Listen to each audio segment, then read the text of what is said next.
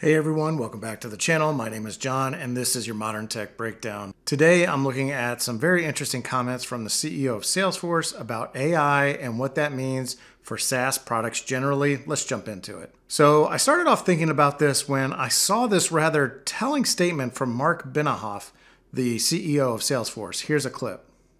Number one, we're doing our business plan for next year for 2025 right now. And we're not adding any more software engineers next year because we have increased the productivity this year with Agentforce and with other AI technology that we're using for our engineering teams by more than 30%, to the point where our engineering velocity is incredible. I can't believe what we're achieving in engineering.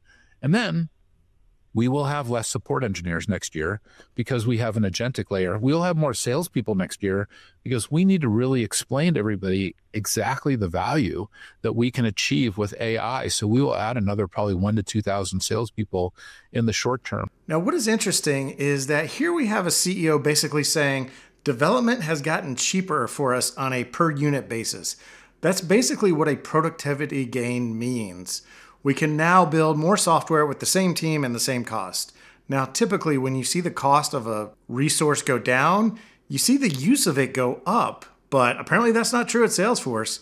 You would think that a tech company that has recently found major productivity gains would probably use that capability even more. For example, if aviation fuel got cheaper, you might see airlines begin to offer new routes that weren't viable before, which would in turn use more of the resource. So this got me thinking, what is really going on here? I'm not sure I buy this story from Marc here, so I didn't have to look very long. Here is a telling comment from Hacker News about this statement from the Salesforce CEO. Now, I don't know who this user is, but I believe what they're saying is true. I think Salesforce might be in trouble over the long haul.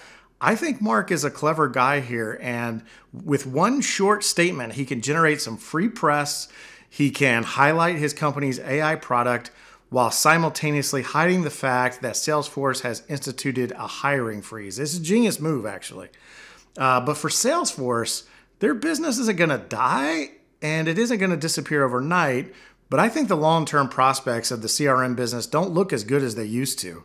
If you can get a dev team to build you a custom UI over your data in an affordable rate, and now you can stop paying license fees, suddenly the economic decision of build versus buy just changed, and building your own system is more attractive than it was.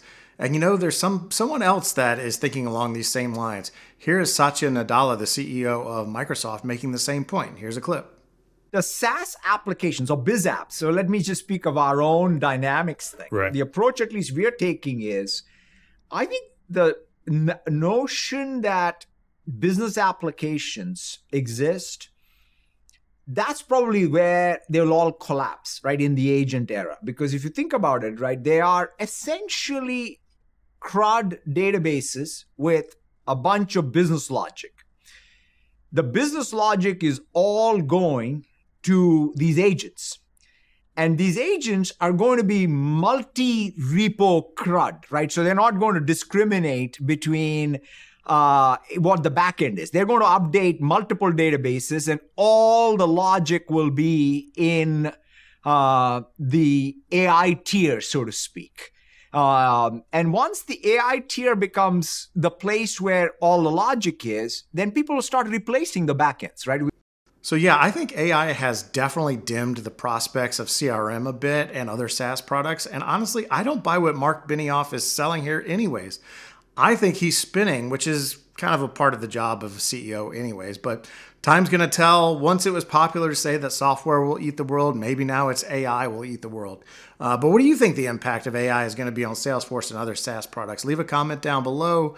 As always, thanks for watching. Please like, comment, and subscribe, and I will catch you next time.